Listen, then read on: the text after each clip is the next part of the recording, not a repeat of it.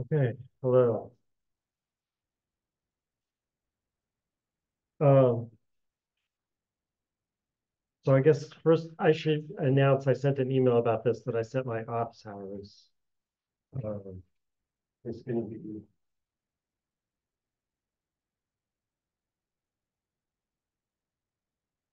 um, it's going to be one in-person office hour, Wednesday 3 to 4 in my office, and but you could also attend this office hour by Zoom.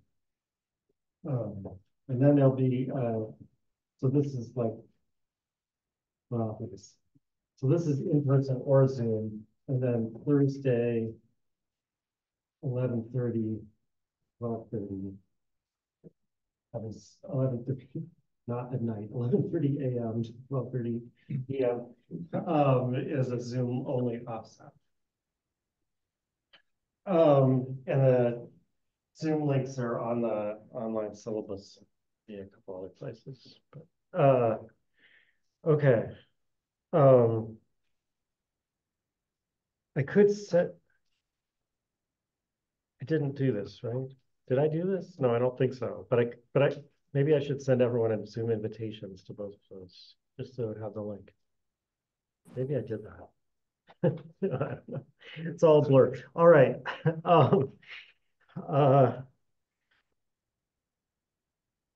all right. So I'm going to start by talking about, well, I'll start by talking about form and matter. All right. Um, there was a little blurb written by me at the beginning of the reading about form and matter. We didn't read the text in Aristotle that are about that.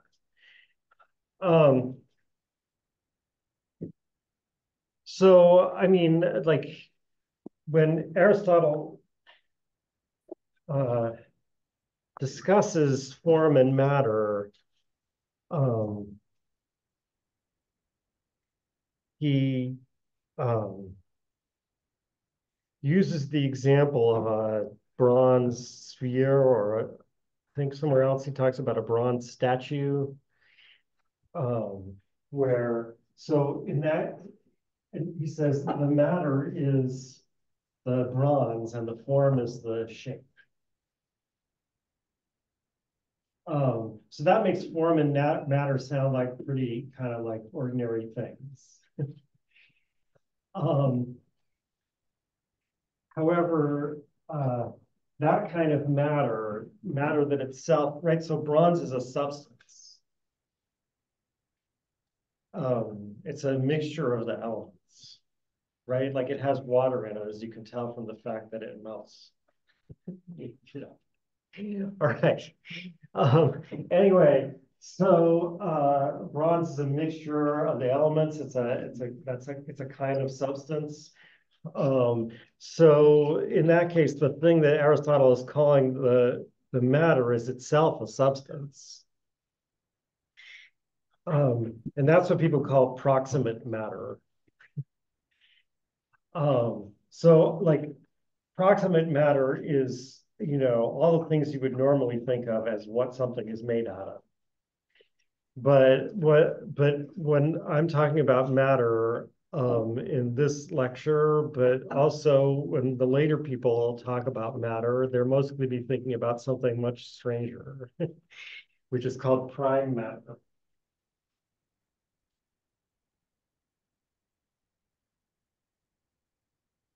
Or many times, actually, the ancient Neoplatonists will just call it matter. Um, And as I said, one of the reasons I didn't have Aristotle assign the readings from Aristotle about form and matter is that the interpretation is so like complicated and weird. Um, Whether, is proximate matter really matter at all, or is this really matter and that's just an analogy, or so on and so forth. But anyway, what we're talking about here is matter or prime matter. Um, and why um and okay, so I should say one more thing. Many recent interpreters of Aristotle, although not all, think that prime matter is not an Aristotelian concept at all. Right? Again, you see like the very wide range of the ways Aristotle can be interpreted. So many like contemporary interpreters of Aristotle would tell you that prime matter was something that was invented by later Aristotelians, and it's just misread into Aristotle's text. However, if that's true, there doesn't remain any trace of any Aristotelians who didn't believe in prime matter. That is, the entire Aristotelian tradition believes in prime matter. And it's only like in modern times that people start to go back and question that traditional interpretation. So for our purposes, this is an Aristotelian concept. And why? What does Aristotle need this for? Well, so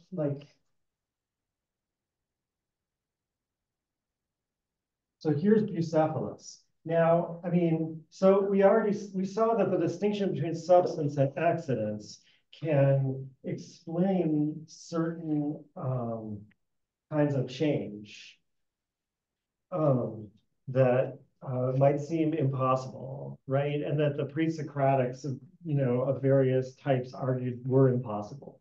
And therefore that there is no change or whatever. Like, so for example, here's little Bucephalus, right? Like when Bucephalus was younger, he was smaller. And then he changed as time went on. He grew and he changed into big Bucephalus.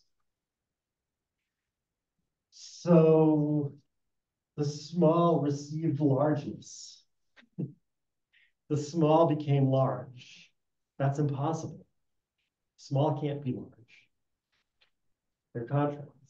Well, there's something a little complicated about that, but never mind. All right.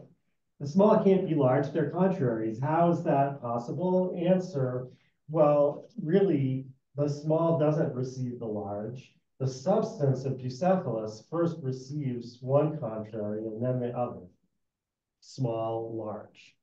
Right? These are accidents in the category of quantity. Of course, not quality. We were mostly talking about before. The same idea. Okay, so the distinction between substance and accidents can explain that kind of change.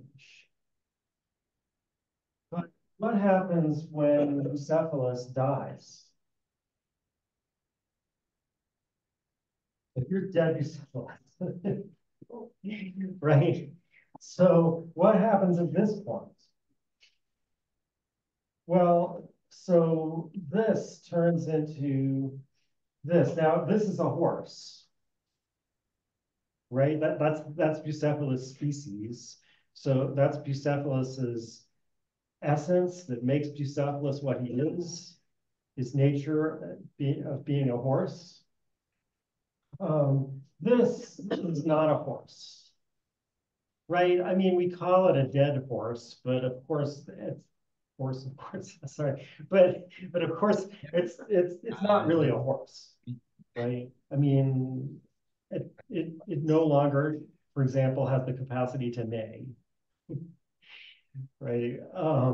It no longer has any of the capacity live horses have. Philosophy, the Rationalists. What is this? Well, it's probably not a single substance. Aristotle, right? It's probably Descartes, actually consists of Spinoza. different inanimate substances, kind of like mixed together. Interesting, but not to most.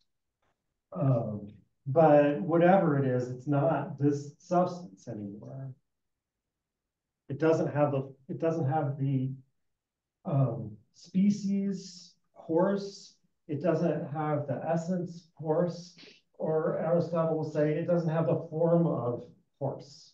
And as I say, I think in a footnote, although I also say not to think about this too much or it will confuse you, that the same Greek word eidos was translated into Latin both as species and as form in different contexts. So it's actually the same word. This word eidos is where we get the suffix oid from.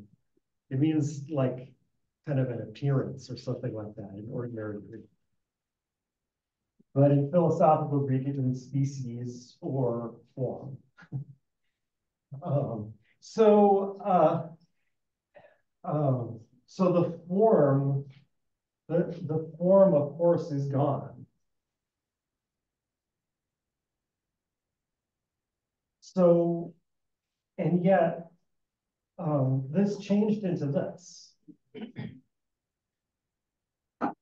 So, I mean, there's different ways of putting this, but I guess I could say the same thing I did again. Like, how did something that had the form of a horse receive the non-form of horse, or the form of something else? By the way, this process here, when one substance ceases to exist, this is called corruption. Right? Corruption is the kind of change when a substance ceases to exist, rather than just changing its accidents. And this, when a new substance, or as I said, in this case, it's really like probably a whole bunch of new substances. But anyway, when a new substance comes into existence, that's called generation. Right? So, and that's why you remember the title of Aristotle's book on generation and corruption. He's discussing the elements in there because a simple example of this process is that, for example, if you get water really hot, it turns into air. That's not really true, right? But in Aristotle world, it's true. When you get water really hot, it turns into air. Yeah. So whenever a form changes into another form, it's called generation, or just in this example where it's going from like the form of force to now. Yeah, so whenever a substance ceases to exist, it's called corruption. And whenever a substance naturally ceases to exist, it's called corruption. And whenever a substance naturally comes into existence, it's called generation. I'm adding naturally to rule out creation and annihilation, which is a whole different, or transubstantiation, also relevant to today's reading. Yeah. So in the example of the bronze statue, that bronze is matter in the form of the statue, how is that concept of form? I have a sinking feeling that this is a stupid question. How is that concept of form different from the concept of shape as an accident?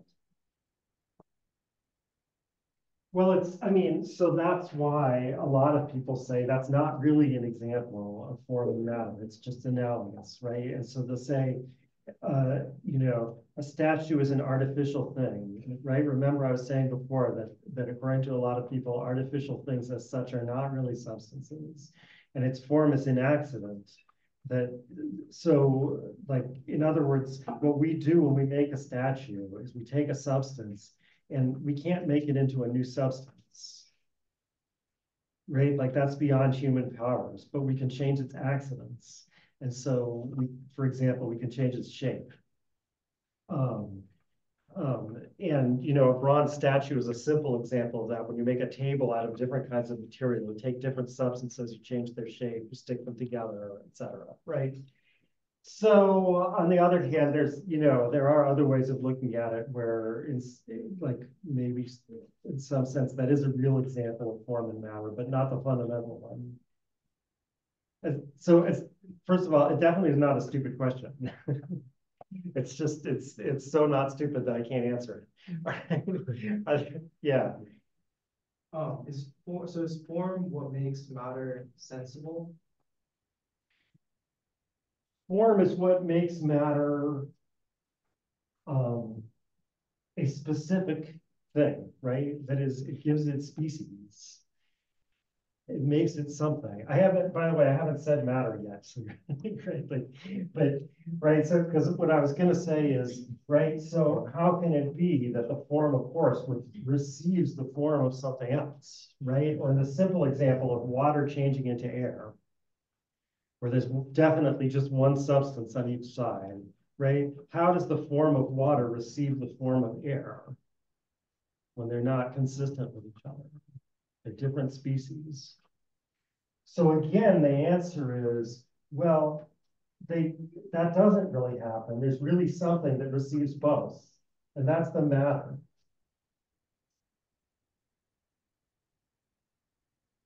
Right? Greek word that Aristotle uses here, koule, actually means wood or like lumber. But of course, he's using a special technical sense. Yeah. Are you using the otter thing right now? Am I using it? Like, are you Oh, it's the students who use it, but it's true. Usually I get a whole bunch of requests for people to use their otter. And I didn't get that now, and I don't know why. Because I always accept them when I get them. Maybe I was distracted and they timed out or something. Can you try again?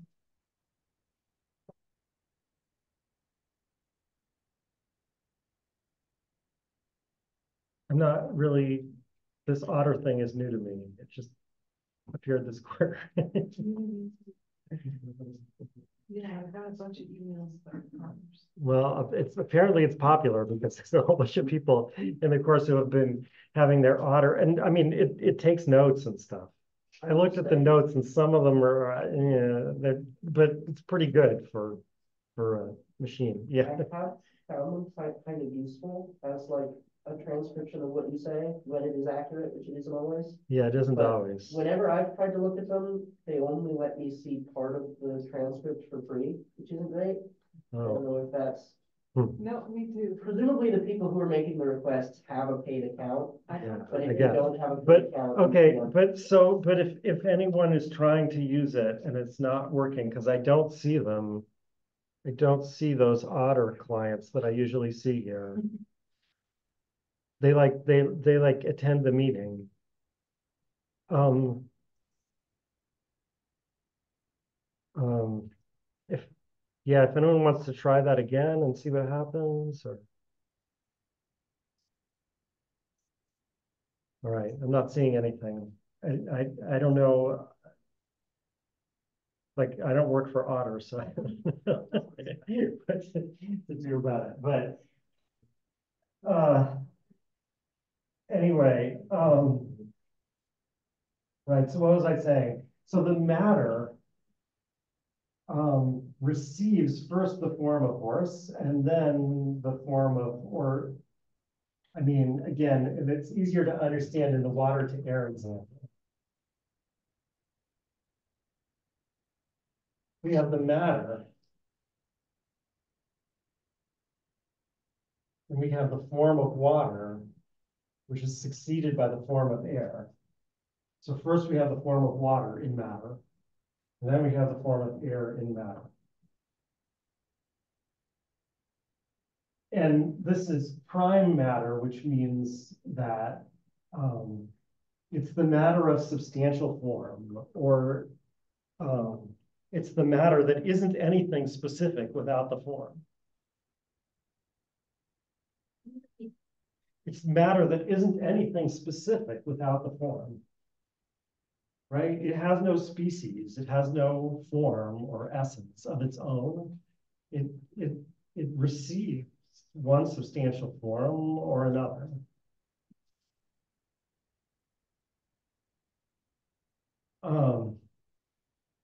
So matter receives form in order to make it a specific species of substance? Yeah. And so for that reason, you can never have prime matter without any substantial form, right? Because that's nothing in particular. It's just like the potentiality of being something. It's so you never have it by itself. But at least all the types of substances that are subject to generation and corruption, that is, all sublunar substances, share the same kind of prime matter. That is, the sublunar prime matter is the potentiality for any sublunar substantial. Yeah. So it seems to me that the importance of matter is that even when the form changes, there is something that must stay the same, right? That's why we know that there's matter and form. How do we know that celestial substances have matter if they don't ever change?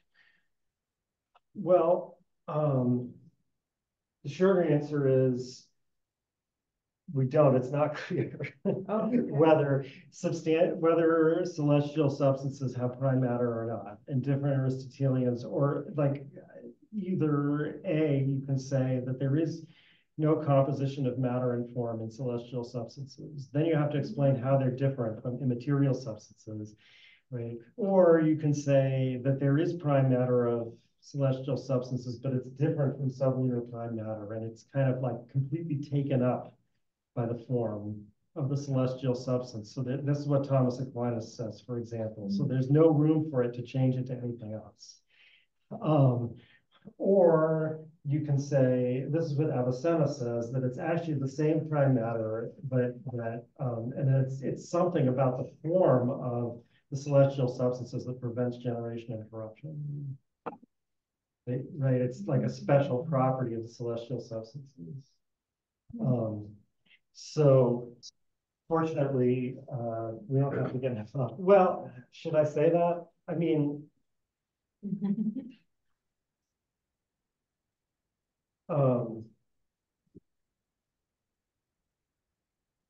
we don't have to get involved in it for these readings. It's not irrelevant to the things the rationalists talk about. All of this stuff about like angels and celestial spheres and whatever, even though the early modern people don't believe in it, there's like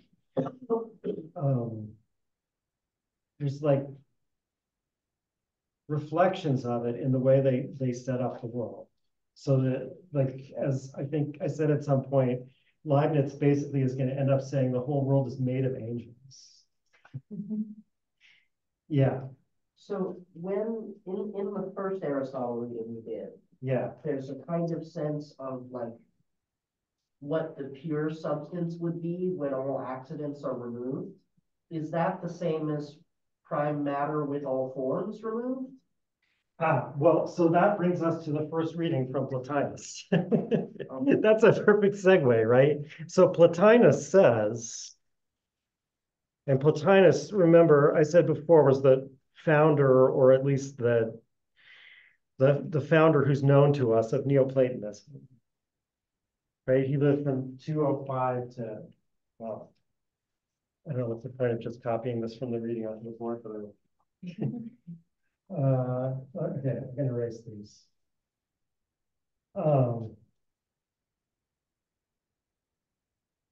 Plotinus lived from 205 to 270 AD.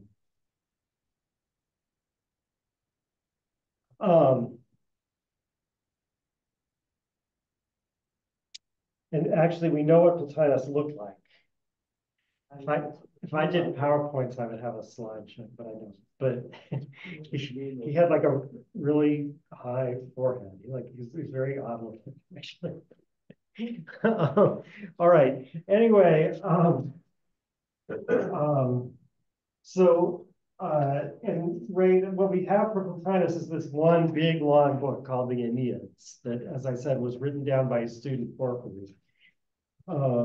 The style is very difficult, but which is partly why I only gave you a little bit of it. But so in this reading, he's talking about basically exactly that question. Right, like at the beginning of the second paragraph in the reading. Now, I mean, I was the one who decided where to make the paragraph break there. But anyway, but if sensible substance does not exist without magnitude, nor without quality, how can we nevertheless separate the accidents from it? For separating these, magnitude, shape, color, dryness, moistness, what will be posited as the substance itself? Right, so that was the question I was, kind of raising at the end last time, and Plotinus is raising it here, right? He's saying,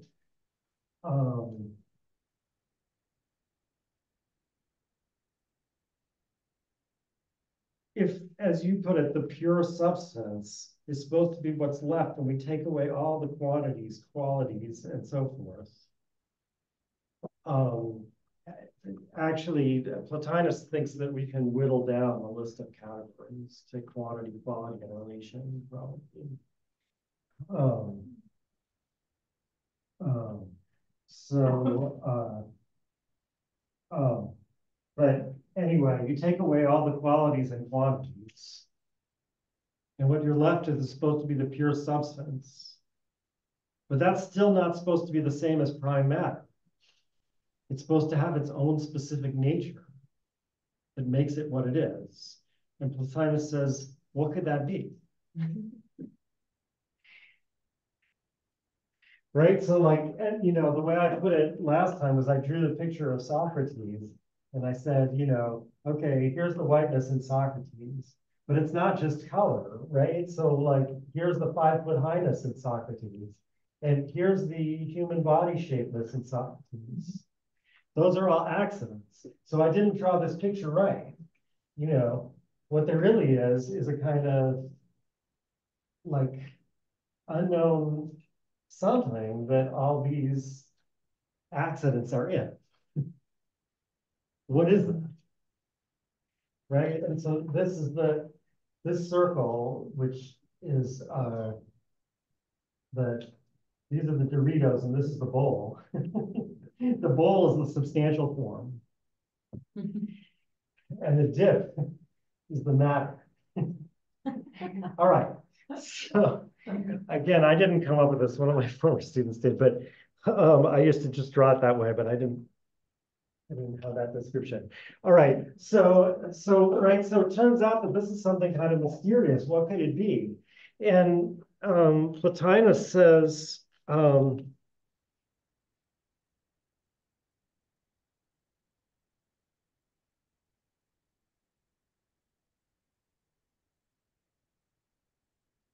what is there which the things that make being a substance of some quality out of being a substance only pertain to as accidents?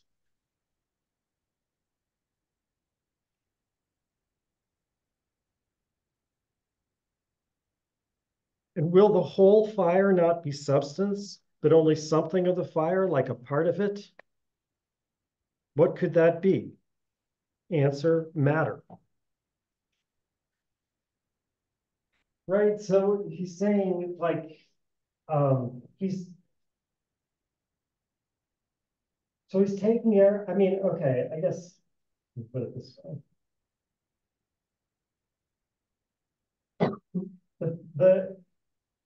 So the answer seems to be that something like, well, okay, what makes fire fire is heat. But that's really an accident. So I guess fire is just like substance with a certain accident. This is Plotinus's line of thought. But he's saying this is what Aristotle has to say. Because remember, Aristotle did say that heat was the differentiation of fire. So, so this bowl turns out to be kind of generic, actually. I mean, right, that is, it pertains to the genus substance, not to the species. Right, that's where the word generic comes from. Right, so this bowl turns out to be kind of generic. It's really, Plotinus is saying, Aristotle, you know, really, you think substantial form is going to make one kind of substance different from another, but all the things that really make substances different from another have been subtracted before you get to the pure substance.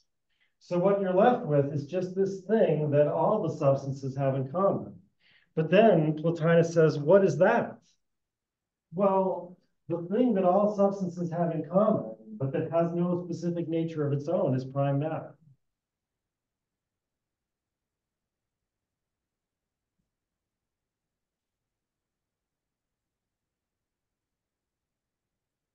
Right? And so Plotinus continues, but then indeed sensible substance will be a certain combination of qualities and matter.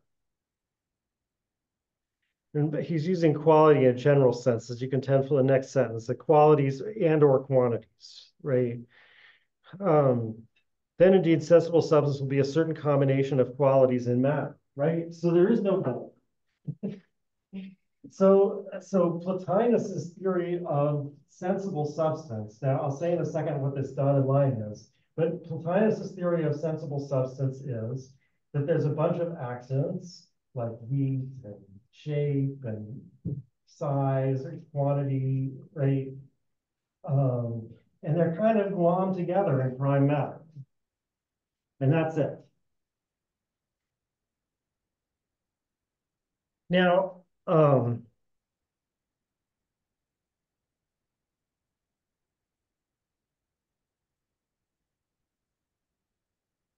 this is, I mean, this, first of all, is clearly an anti-Aristotelian theory, right? Plotinus is, in saying this, is taking a position against Aristotle. And remember, I said that's true early in the history of Neoplatonism, and especially with Plotinus, there's an emphasis on we follow Plato, not Aristotle.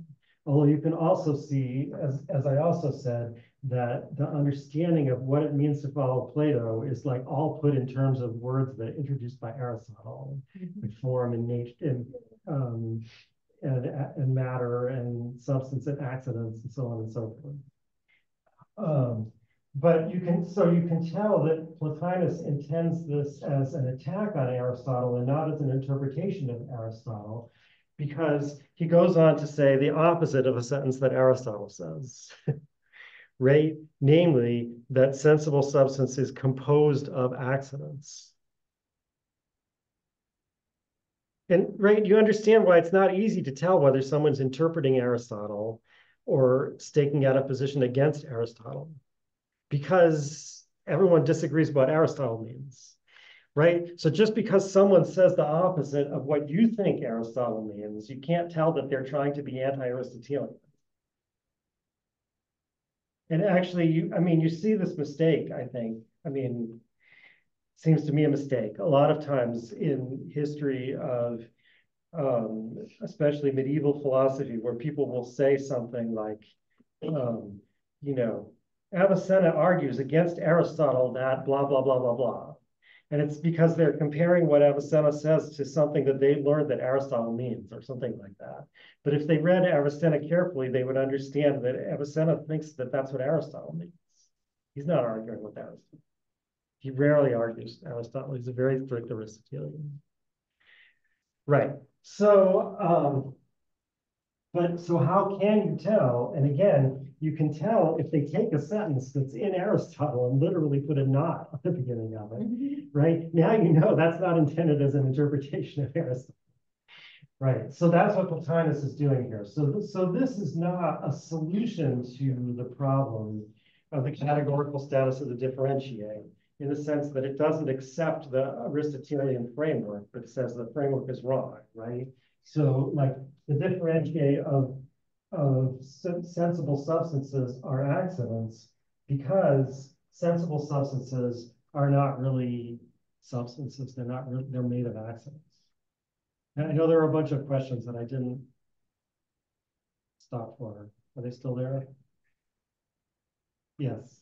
So I'm just a little confused. So the Dorito bowl that you Yes. showed, that is what Aristotle argues, which is that like substance, like it's like matter, substance, parts, or the qualities, whereas the other person is arguing, Plotinus is arguing against that by saying that qualities, substances, and matter are all on the same like playing field, and that substances are actually made of accidents. That's right, of accidents and matter. But Right. So again, in the Aristotelian picture, there's supposed to be two kinds of change: accidental change and generation and corruption. And one involves accidents changing while the substance remains the same, while the other means the substantial form itself changes, and the only thing that continues is the prime matter. And Plotinus, like in a couple of steps, broke that down to the point where all there is accidents and matter. Okay. Now, I mean, there's a couple things you could ask about this. Number one, then Plotinus, why are you even talking about substance and accidents in the sensible world? Don't you mean that there really is no difference? And Plotinus says, well, no, I mean, we do have a use for the term substance in the sublunar, in the sensible world.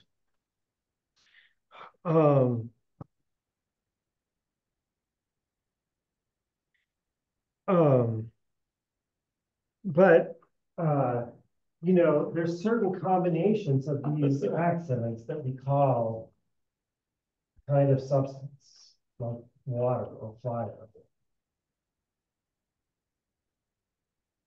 So, and then an accident, these are all accidents, right? He's careful to make sure you understand.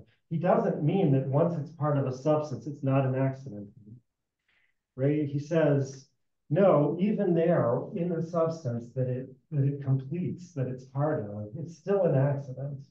But when we talk about accidents as opposed to substance, we mean other accidents that attach to this combination that we're already thinking of as substance. So they're the same kind of things, and it's just a matter of which ones we consider as making up a whole and which ones we think of as added on. Yeah. So in the example with fire, the accidents are heat and matter, and those are always accidents, despite the fact that they make up the substance fire. Right. Well, the matter isn't really an accident, right? The matter is the dip, right? So the matter is the subject that receives the accidents. I mean, Avicenna will say matter isn't the subject in this situation, but the way Plotinus is thinking about it, right? So the accidents are in matter, right? I mean, that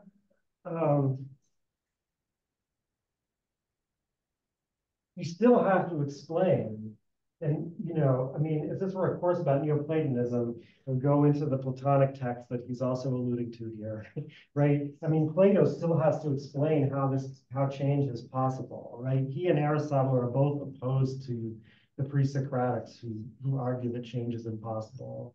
So, I mean, you still have to explain, you know, you still need something for the accidents to kind of change around it. So but yeah, so fire, so I mean, assuming that the essence of fire is just heat or extreme heat, as they say, right? Then in the case of fire, the only accident inside this would be heat. And then, like, of course, the fire also has other accidents like size, shape, and whatever. But those are so like, but it's not like these are accidents and this one isn't. They're all accidents, but we're counting, these are, in this situation, are being referred to as accidents in a stronger sense because we're not counting them as part of the substance or something like that. Yeah. Does Aristotle view qualities as accidents? Yeah, quality was one of the 9 non-substance characters. Right. But we don't know what Aristotle thinks about heat in the case of fire. That's part of the problem, right? Because Aristotle said that heat is what makes fire fire. In the reading from On Generation and Corruption. Yeah. So would the big difference between Plotinus and the popular interpretation of Aristotle be the idea of differentiate? The idea that there's matter, accidents, and then Aristotle would say something else that defines the substance, and Plotinus says, no, there's no something else. There's just accidents and matter. Right. Except, well, there is no something else except, and so here's what this dotted line means. Oh, This is the sensible world. gotcha. But Plotinus is a Platonist, right? Oh, So there's also perfect. up there, Yeah. the realm of reforms and intellect. Mm. right? This is a kind of compromise. I mean, not that Plotinus looks at it as a compromise, it was a kind of compromise between Plato and Aristotle, right? Like Aristotle said that the immaterial substances are intellects, whereas Plato said they're forms. Then Plotinus's sphere of intellect, there are intellects and forms. All right, and they're kind of the same thing, but anyway, right. So there isn't something else down here, right? But Plotinus agrees that and also for this purpose, you have to remember that the Greek word, and we're still in Greek here, right? In the Roman Empire, most philosophy was still written in Greek. So the Greek word that we're translating as substance, ousia, comes from the verb to be. It means like being or something. So in particular, in Plato, this is the realm of being, and this is the realm of becoming. Right? So Plotinus agrees that something can't be truly called an ousia if it's made of accidents. Right? And this is what he says, this is the end of the reading. And one ought not to bring difficulties if we make sensible substance out of non-substances. Which again, like if you think of this word, it means like making beings out of non-being. And why shouldn't we complain about this? Answer, for the whole sensible substance is not a true substance either. It is rather that which imitates the true substance, which true substance has being without the other properties which are around it, and the other things even come to be from it because it truly is. But here in the sensible world, the subject, that is matter, is both sterile and not sufficient to be being, because the other properties do not come from it either, but sensible substance is a shadow, and a shadow upon that which is itself a shadow, a picture and a mere appearance, right? So there is something else.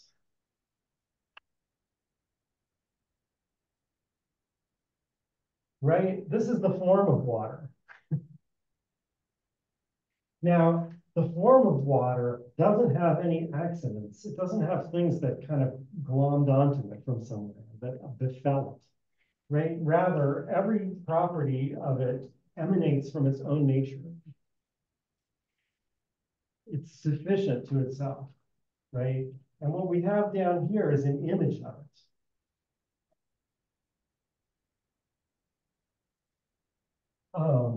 So this was supposed to be fire, now it's supposed to be water, so let's make this moisture instead of heat, right? So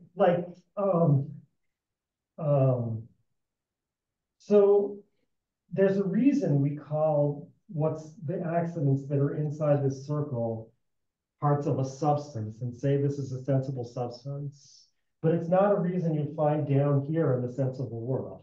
The reason is up here, right? It's because they image this form. And so like the relationship between sensible substance and true substance, according to Plotinus, is like the relationship. So remember what Aristotle's example of the equivocal use of a term was. We call a human an animal, or we call a picture an animal. Right? That's exactly what this relationship is, right? Only Plotinus, and this is, how he understands what it is to be a Platonist, or part of how he understands what it is to be a Platonist, says that, the true animal is up here. Everything that's down here is at best a picture. Yeah. Sorry, do you think you could say what the relationship between sensible substance and true substance is for one more time? Right. So, again, Plotinus says that sensible substance is called substance because it's an imitation of true substance, right? Or again, if you think of this as meaning being, You say, right, you can say something down here is called a being. It's an image of something in the realm of true being. It's a picture of it, in some sense of picture.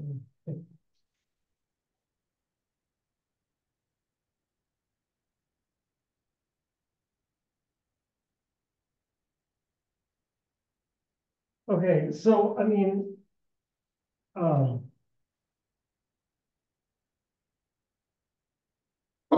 this type of picture with the immaterial thing up here and something else down here is going to keep coming up in the course, right? I mean, it's present in different ways in the different rationalists, and it's present in different ways in the Aristotelians I'm about to discuss. But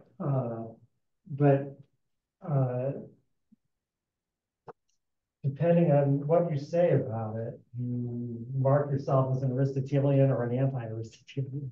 Plotinus is marking himself as an anti-Aristotelian by saying there are no true substances down here. Yeah. So what makes something a true substance versus like how is what is a true substance if a sensible substance is a reflection of a true substance? Well, I mean, this, for example, can't be generated or corrupted.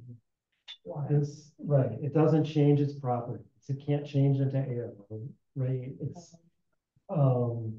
It's not found in different places. It's not scattered or dispersed. It's one. So it has being in a truer sense than anything down here in the sensible world has being.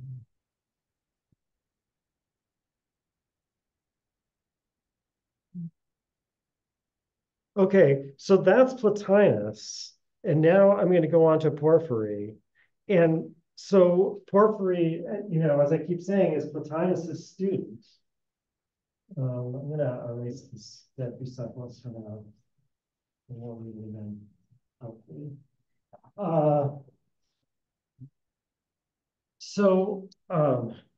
And Porphyry, again, we have only approximate dates for Porphyry, but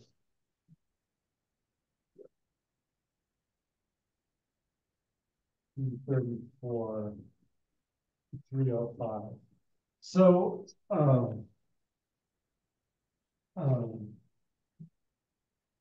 so if these dates are correct, then he's like 30 years younger than Plotinus. But these dates are circa.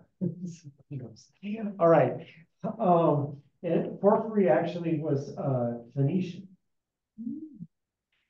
Porphyry wasn't his real name. His real name was Malchus, which Phoenician was a Semitic language. It means king. So apparently Porphyry was like a nickname because Porphyry is like the purple that kings wear. All right. Anyway, so Porphyry, is definitely a big fan of Plotinus. He edited Plotinus's works. He wrote a life of Plotinus, but he's already moving the tradition much closer to Aristotle, right? And arguing that there isn't as big a difference between Plato and Aristotle as you might have thought. And so he's going to try to give an interpretation of what Aristotle says about substance and accidents that, that makes it true that there's a difference between substance and accidents in the sensible world. Of course, he still agrees that there is stuff like this, but that's not what we're focusing on for now. The question is the picture of what this is like. And so the reading is from a commentary on the categories. Apparently, he also had a much longer commentary on the categories that doesn't survive. This is a shorter commentary on the categories, and it was put in the form of a dialogue, but it's not really very much of a dialogue. It's really like the two speakers are the teacher and the student. And basically it's a quiz, and the teacher asks the student, what do you say about this? What about this? So the student always gets the right answer. So it's very boring. Why he decided to write it in that form, I'm not sure. Maybe you were supposed to use it to practice, like cover the answer. I don't know. Anyway, and in this part of the dialogue, they it starts with the student explaining why not being in a subject is not a proprium of substance. So this, like everything in the dialogue, it's basically, well, actually, I should say, like almost everything in the dialogue, it's basically taken from one Aristotelian text or another and like slightly paraphrased, right, and rearranged. Don't do this in your papers without footnotes. No, actually, you can't really plagiarize from Aristotle, right? Like that's called illusion. But, well, so anyway, and so like the student says, and we saw this in our readings from Aristotle, that it's not being in a subject is not a proprium of substance because the differentia are also not in a subject, right? Again, that's a quote from Aristotle. And then the teacher says, if then a differentia is neither a substance, for you said that it is not a substance, although it too is not in a subject, just as a substance is not in a subject, nor an accident, for it is not in a subject, right? So that was the same dilemma I raised last time based on reading X from Aristotle. What is it? And so, like, as I was saying, throughout most of the dialogue, we're just reading quotes from different parts of Aristotle rearranged, but he never says anything about Aristotle. At this point, the student says, Aristotle says that it is neither a quality only, for it would be an accident, nor a substance only, for it would be counted together with the secondary substances, but is rather this whole thing a substantial quality. So substantial quality is not a phrase found in Aristotle, right? That is, the one time the student actually says, Aristotle says this, that's the time when it's something that Aristotle doesn't actually literally say, right? That's why the student's saying it. That, right, to make sure that we understand that Porphyry is attributing this view to Aristotle, even though it's not, these words aren't literally found in Aristotle. Right. So, right, he says it's right, it's usio deus. It's like a weird invented word. Substantial. It's a substantial quality. And then the student goes on to explain the theory of substantial qualities, right? So that like qualities which complete substances are substantial. Those qualities are completive. I don't know. I was the one who decided to use this word, but I don't know how to pronounce it. Those qualities are completive, which, when they pass away, corrupt their subjects. But those which, coming to be and passing away, do not corrupt their subjects would not be substantial, such as, for example, that heat belongs to hot water and belongs also to fire, but it does not belong substantially to water. For the heat being removed, the water, having come to be cold, is not corrupted, whereas it belongs substantially to fire. For the heat being removed, it corrupts the fire. Right, so here the idea is there is a bowl. Of course, there's still dip, right? It's definitely matter. But now we're saying there is a bowl, but the bowl is like made partly of things that elsewhere we would count as accidents. Right, so like if this is fire, part of the substantial form of fire is heat.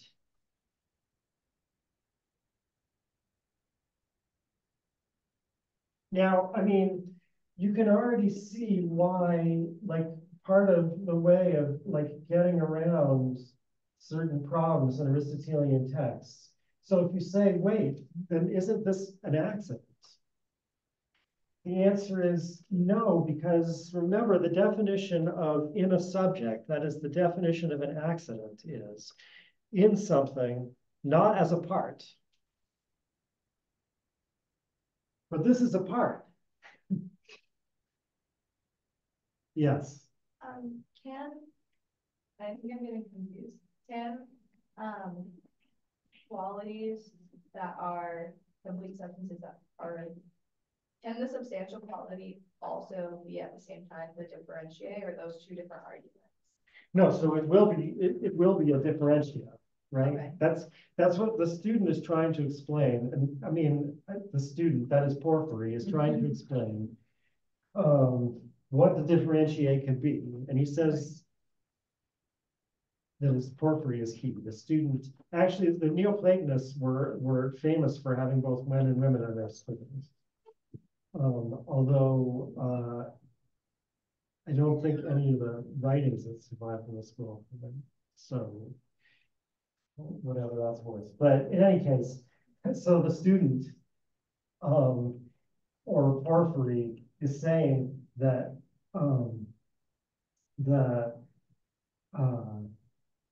a differentia is a quality. He doesn't say that they could be quantities. Why? Well, for one thing, remember Aristotle said that differentia is always a quality. Now we're taking that literally. Differentia is always a quality, but it's a special quality. It's a quality that makes up part of a substance.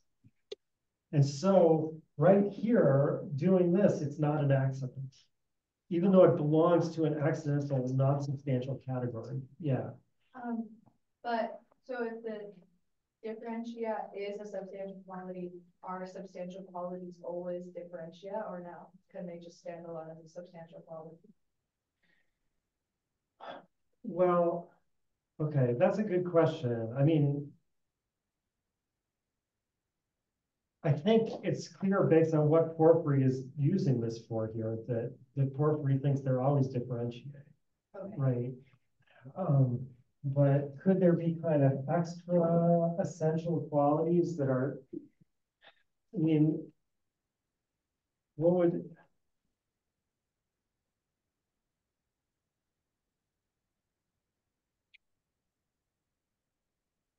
unless it's a quality that all substances have in common, it's going to be somewhere, it's going to be a differentiator, right? Of course, there is a quality, or anyway, rather a quantity that all sensible substances have in common, namely they're all bodies. So there is, I mean, that's still a differentiate in the bigger picture, right? Like it differentiates sensible substances from immaterial, super sensible substances, but there is something weird about that property or quality or quantity or whatever it is.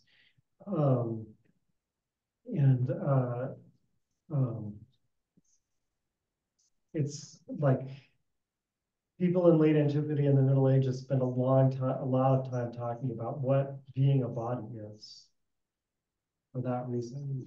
I mean, it's, you know, it's weird because, for example, whenever a body is corrupted, whatever comes to be afterwards is always still a body. So the form of body itself is never lost, right? Like it's always, and in fact, bodies are apparently corrupted by being divided. And we're going to see how important body is to the early modern people. So if there were room for more readings in this course, I would have included a bunch of readings about bodies. But anyway, sorry. So, right. So for the most part, the idea is that this, yeah, the substantial qualities are the differentiator. And this, so you can see that's why, like, they're different from the secondary substance. So the secondary substance is the form. And a differentiator is a quality that's part of the form. So that's the sense in which they're not substances, right? Remember, we have to explain both parts of that reading X. They're not substances, but they're not accidents either. Because they're in substances as a part, right? And then as opposed to something like the shape of the fire, which is a true accident. So these are both in the genus of quality. But one of them is an accident and the other one isn't.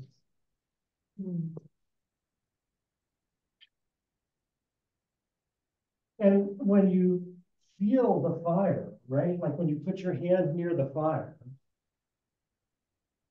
you're feeling its substantial form.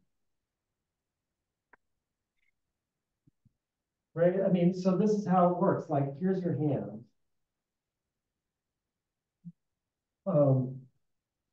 The heat that's in the fire causes heat in your hands.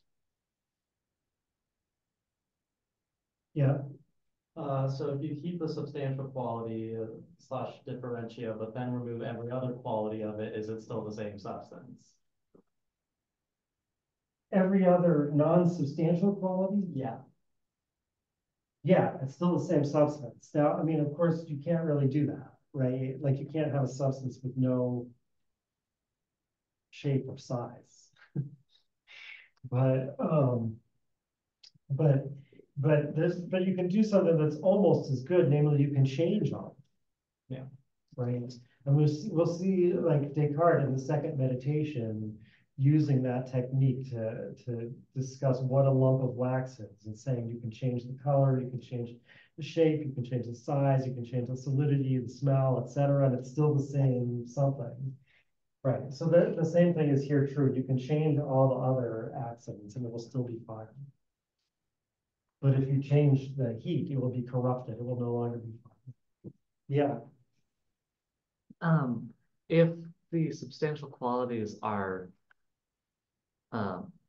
qualities but not accidents, if they're also under the category of substance, wouldn't that contradict the need to get everything to be in one of the 10 categories?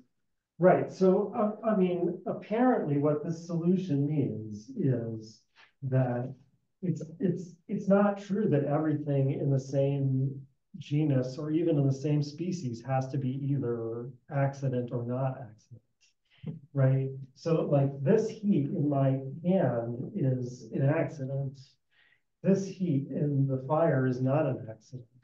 And yet they belong to the same species. But the heat in the fire, is that a substance? No, but it's part of a substance. Part of it. But so remember what Aristotle says is we can't make a substance out of accidents. It's not an accident. Right. Yeah. For something more complicated than fire, how could you figure out what one substantial quality would be? Like if you take like a bear, what is the quality of a bear when which taken away, the bear is no longer a bear? Like Yeah. I don't know. I can't. Yeah. Is it fur? Because there must be hairless bears. I don't know. Yeah. So I mean, again, you're channeling the empiricist, right? I mean, this is like, this is a serious question. How do we know, I mean, so when we get to Avicenna's solution, we'll see that in a way he has something that makes it better, but in a way it makes it worse. But for Porphyry's solution, yeah, you might think that you should be able to tell by sensing the bear what it is that makes it a bear. right? It should be a sensible quality of the bear. Yes. Stare into the bear's eyes. Yeah, that's probably a bad idea. Unless the bear is in a cage or something. But Does there have to be only one substantial quality in Porphyry's system? you know, so in the isogogy, it definitely sounds like there's one differentia for each species. But I have wondered, sometimes when like in this text, the student seems to go back and forth between different definitions of human, and I'm not sure what to make of that. Like sometimes saying bipedal is the differentia, and other times saying that rational is the differentia. Um,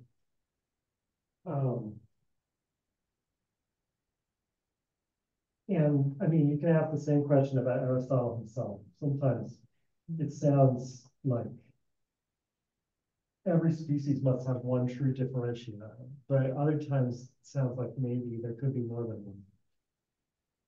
Like, for example, the passage we read from Generation and Corruption, where it said that each of the elements is defined by a combination, right? Like heat, hot, and dry, or cold and moist. Yeah.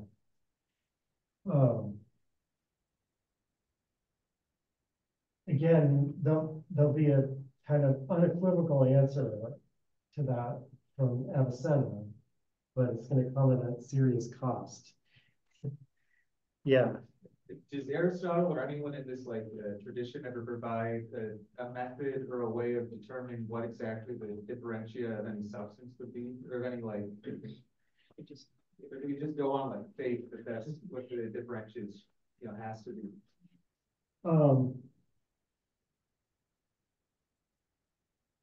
Well, so again, maybe so it's good. That question again is going to look different from post-Avicenna versus pre-Avicenna, right? So, but from this point of view, the question is, how do I know that this thing that I sense when I put my hand near the fire is part of its substantial form? And do they give a way of telling? No, not really. I mean, and there, not only do I give a way of telling, there's very few examples, right? As I said before, the main examples are the elements and human beings. And both of those examples are actually a little bit unclear, right? Because in the case of elements, do they each have two differentiae, or but it seems like they're not on the same level, right? Like water can become hot and still be water, but it can't become dry and still be water. Well, I shouldn't say that. Avicenna says that when water becomes ice, it's dry. All right, but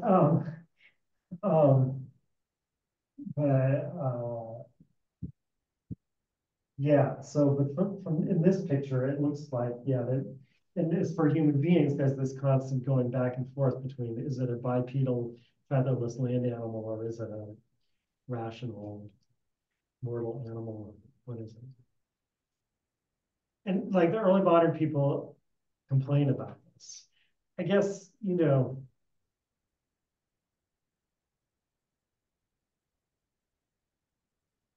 have to understand why that doesn't bother them very much. You have to think about what they're using this for. Like they're not really it's not important to know what the true differentia of bears is.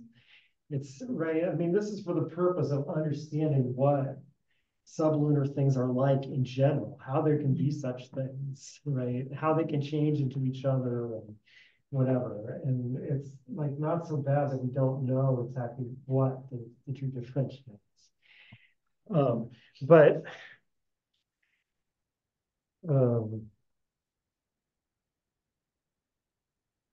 because, right, there has to be some answer like that, I mean, it can't be that that from their point of view, this was just totally stupid that they never noticed it. Right? That's not a plausible explanation. I mean, I can guarantee that these people were not stupid. So,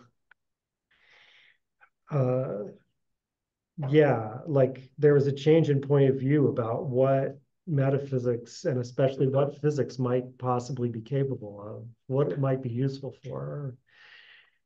And I think that's part of what made things that before were not a problem, made them like suddenly seem completely intolerable. All right, let me go on to Avicenna because I don't want to. This often happens when I give this lecture, but I hope it won't happen, that I won't have time to talk about the Eucharist at the end. It's so cool. All right, so the first reading I gave you here from Avicenna is titled "On the Refutation of the," and I translated from Arabic pretty literally. So it you can tell that Arabic, although in some specific ways Arabic is actually more like English than it is like Greek or Latin. But in most ways it's pretty different. All right. So on the refutation of the saying of one who says that one thing can be both accident and substance in two respects. And he starts, there have arisen astonishing doctrines on the issue of accident and substance, to which philosophers were led by the ambiguity that falls in the distinction between accident and form. Blah, blah, blah. I left out some of the text. And then he says, due to the fact that the name quality is an equivocal name, they then heard that the differentia of substances are substances. And they also heard that differentia of substances are qualities. They did not know that the differentiae of substances are called by this name only equivocally, but thought that the quality, which is a category, which we will mention later, included the differentiae of substances. And since that category of quality was, according to them, a category of accidents, the differentiae of substances turned out, according to them, to be accidents. But the differentiae of substances were also substances, according to them, so that it was as if a thing were both substance and accident. Now, I mean, what I just said is not literally the way Porphyry puts it. By the way, so I should say what was translated into Arabic. Aristotle was translated to Arabic. Most of, if not all of Aristotle's writings were translated into Arabic, although not all of them survive in Arabic. Right, so like sometimes we don't have the Arabic original that they're talking about, but also, although less of this survived. Actually, when I say it doesn't survive, there's a lot of manuscripts in like Timbuktu and whatever, and that no one's ever looked at probably, and who knows? Some of these things may still be discovered. But what was also translated to Arabic was a lot of the ancient commentators on Arabic. Aristotle, and not very much Plato, actually. In fact, it's not clear whether even, like, say, Al-Farabi, whose main, I don't know if I should tell his main work. One of his main works is based on Plato's Republic. It's not clear whether he had the entire text of the Republic or just a kind of like summary of it. But anyway. So in particular, I think this very commentary of Porphyry's that we just read was available to Avicenna in Arabic. We know there's a bookseller's catalog from I think the 10th century or 9th century, I don't know, somewhere along there. The manuscripts have survived, and I have a copy of it in my office actually. The bookseller lists for their clients all the things that they have seen or heard might be available. Right. So it's like not all things that they actually have in stock. Because remember, this is before printing, right? So like it's, if you want to buy it, you have to find someone who has a manuscript and copy it. So, right. So, but anyway, so from that, a lot of times you can tell, that so-and-so's commentary on Aristotle existed in Arabic, even though we don't have any copies of it now.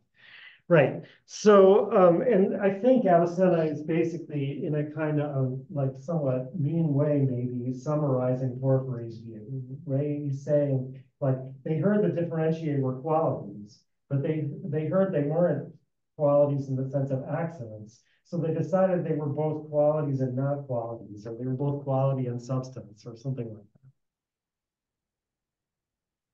that. Oops. Oh, no, no.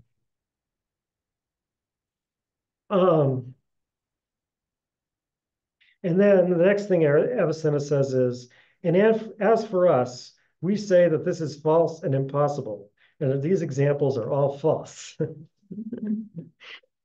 Right? So as I keep saying, everyone is Aristotelians, but that doesn't mean they agree with each other. On the contrary, they disagree with each other very strongly. Right? And Avicenna says, and we say first, that we mean by substance, a thing such that the true nature of its essence exists without being in any subject whatsoever. By the way, I didn't write down Avicenna's years, did I?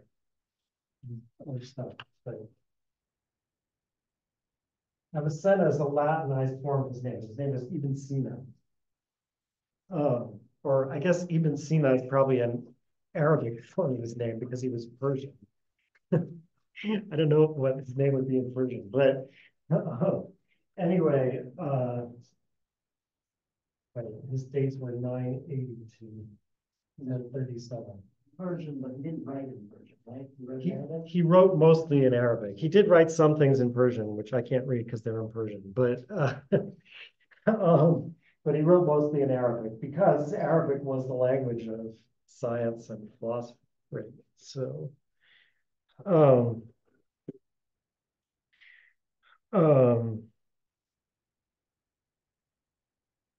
right. So, sorry, getting back to this. So we say first that we mean by substance a thing such as the true nature of its essence exists without being in any subject whatsoever.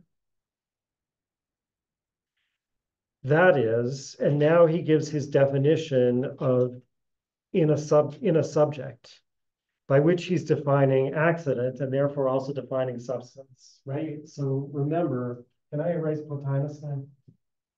Yeah. Are these things on the board visible in the videos? I'm afraid that this, you guys have watched the videos. Are they visible? Okay. I'm also afraid that I often stand in front of them. But, whatever. So, right, remember, in a subject, not in a subject, these are the substances, and these are the accidents. So Avicenna says that a substance is something such that the true nature of its essence, and I think like that's not just extra words there. As you can see from a later part of the passage, he's emphasizing that if this is true of something, it's essentially true of it. Right? It's part of what it is, that it has this property. And the property is not to be in a subject. What does it mean not to be in the subject? And of course, in order to explain that, he explains what it means to be in a subject. And then to be not to be in a subject is not to do that, right? So does not exist in anything whatsoever. So it's in something. This was in Aristotle's definition, not as a part of it. By a being such that, moreover, so this part is longer than what Aristotle says. I think, I mean, it's based partly on what the Arabic translation of Aristotle looks like here, but I'm not going to go into that. I don't even remember the details at the moment. But okay, by a being such that, moreover, it is not possible that it be separated from the thing it exists in, whereas the thing it exists in is existent by itself. So it's longer than what Aristotle says actually in two ways. One is that he says by a being such that, right? So that again is emphasizing that being in a subject is a mode of being.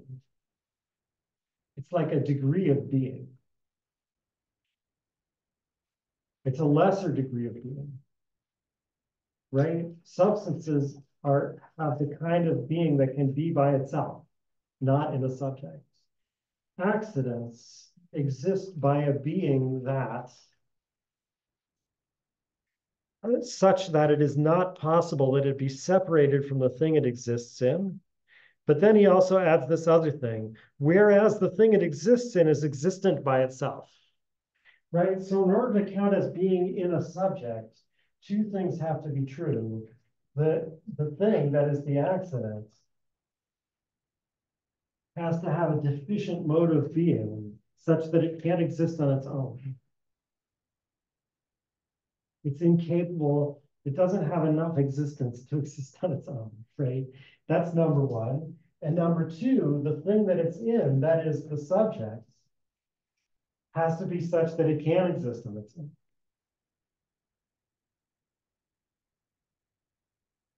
So if that's the definition of in a subject,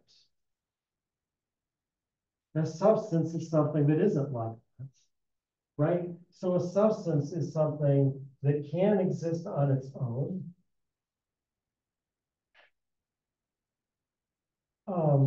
At least in order to exist, it doesn't need anything else that can exist on its own. Right? And I mean, so by doing that, Avicenna is by adding those things, Avicenna is doing two things here. First of all, he's making it clear that there can't be two things of the same kind, one of which is in a subject and the other isn't. Right? Because two things of the same kind definitely have to have the same kind of being. Yeah. Is the argument that a substance can exist on its own, including matter with the substance, or no? Well, so that was the second thing I was about to say. Oh. The other thing he's doing, so by saying that this has to have a deficient mode of being, and that's why it needs to be in the subject, he's ruling out the idea that sometimes something just like this could be not an accident, right? But by adding that the thing that it's in to count as a subject here has to be something that does have its own existence on its own. He's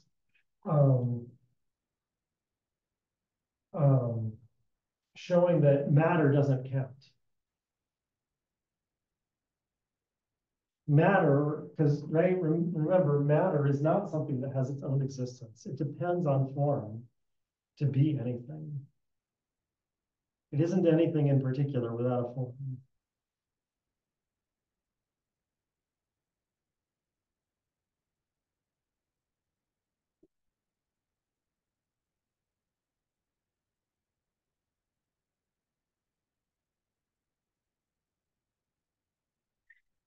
So like these two things together are what's going to allow Avicenna to draw a completely different picture of what happens here. So instead, what happens is that there's the bull. It has parts like differentiate or whatever, but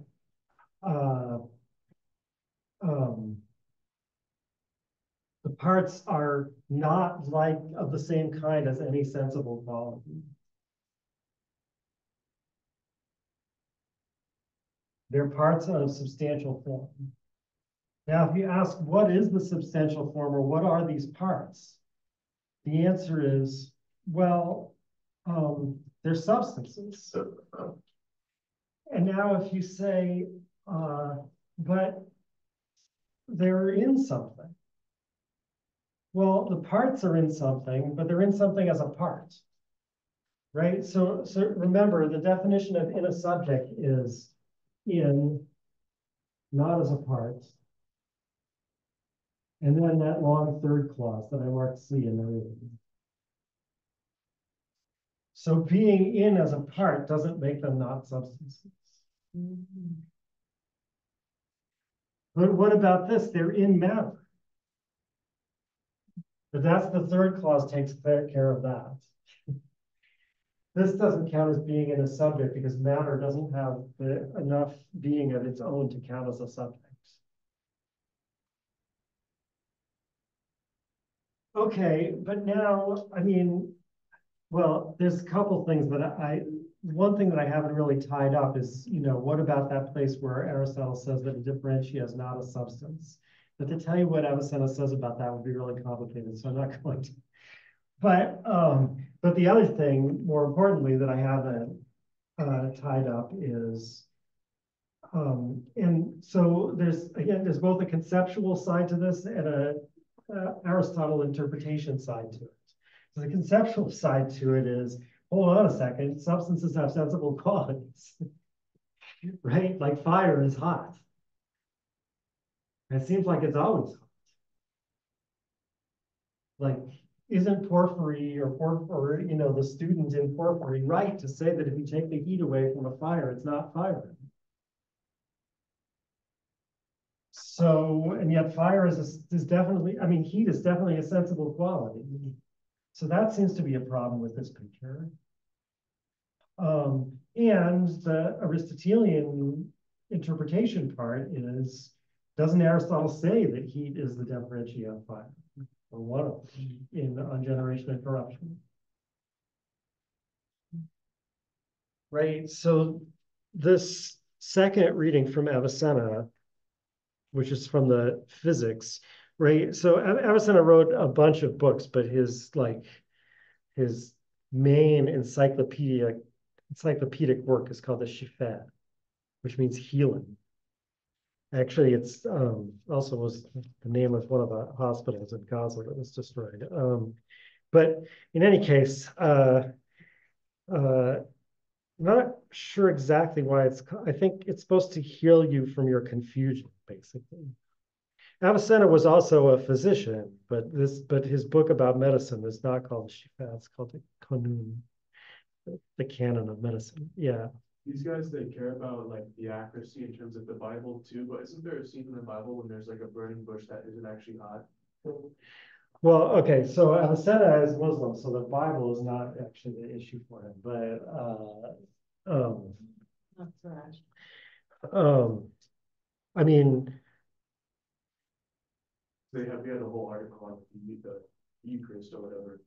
right, that's Thomas Aquinas, right? Yeah. So for him, although the Eucharist notoriously is not clearly mentioned in the Bible, right? Like the Protestants would say it. Right, but anyway,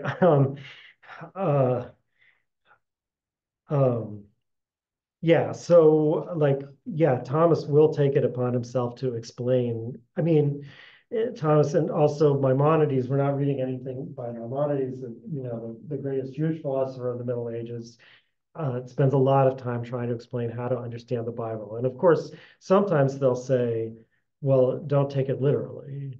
And other times they'll say, yeah, it's literally true, and this is how we can explain it. But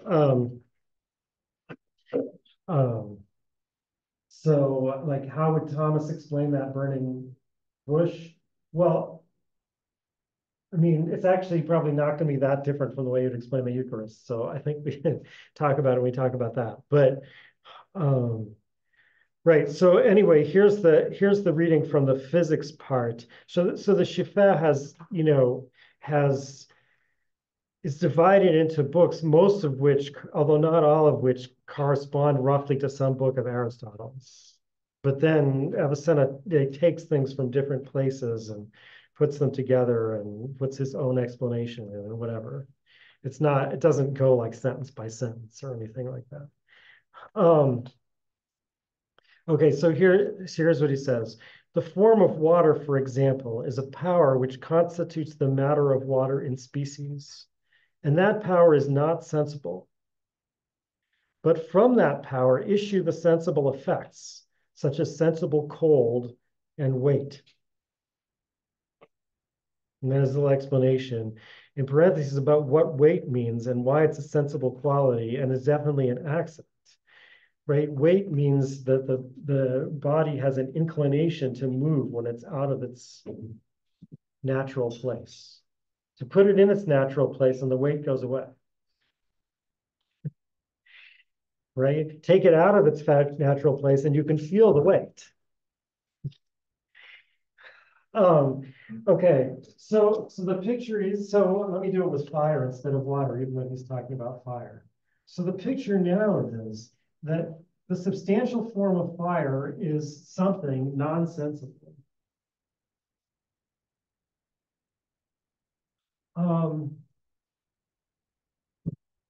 If you ask what it is, well, really, we can only really say what it is by referring to the accidents that it causes. Actually, Avicenna says that's true of the differentia rational as well, because so, you know, in Arabic, just as in Greek, it literally means like speaking. It was translated into Arabic in such a way that it also literally means speaking. And Avicenna says, we call the true differentia of human speaking because it's the nature that causes the sensible effect of speaking. Right? And similarly, we call the true differentia of fire, which is a part of its substantial form, heat, because it causes the accident of heat.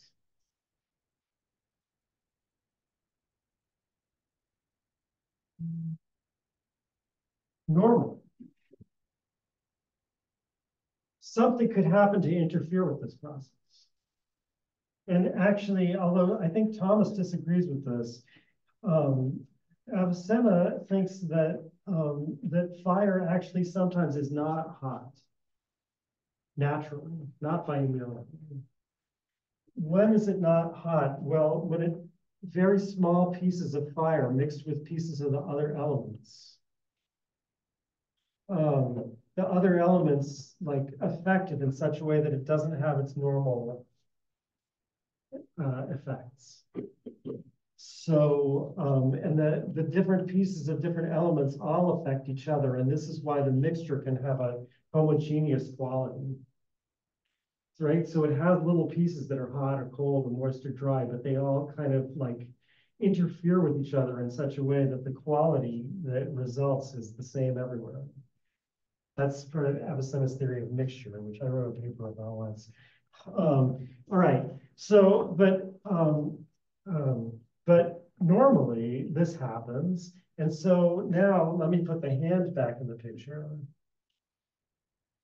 So here's my hand. So the story, this part of the story is the same, right? I put my hand near the fire. The heat of the fire causes heat in my hand. And that somehow, never mind what the rest of the apparatus looks like, causes me to sense the heat.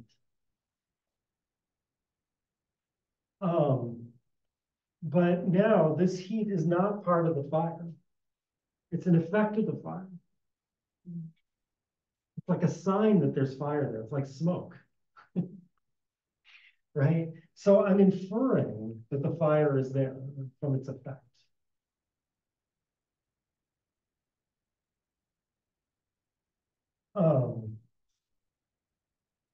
Right, so there's been an enormous change between these two pictures. And basically everyone after Avicenna follows this picture.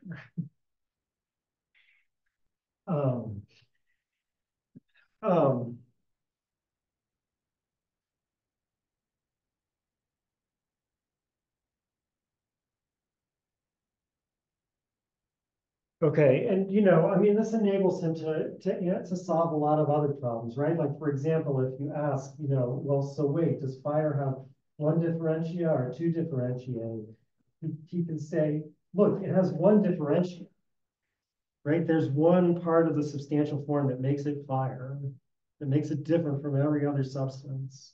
But that one differentia has many effects, right? That's what he was saying in that. Right, so it has many natural effects. So you could, like, just as we can regard heat as the differential, even though it's not really, it's really an effect from which we infer the presence of the differentia, we could pick one of the other ones instead, or some combination of them. And that's why it sometimes is unclear what the differentia of some species is, right? So and as I said, all the questions about, so how do we know which is the right one now look different? Because the answer is, in a sense, we don't know. We couldn't know. Because this is something nonsensible. And we know about the world through our senses. So we don't know what this is, but we know its effects, and we refer to it by means of its effects.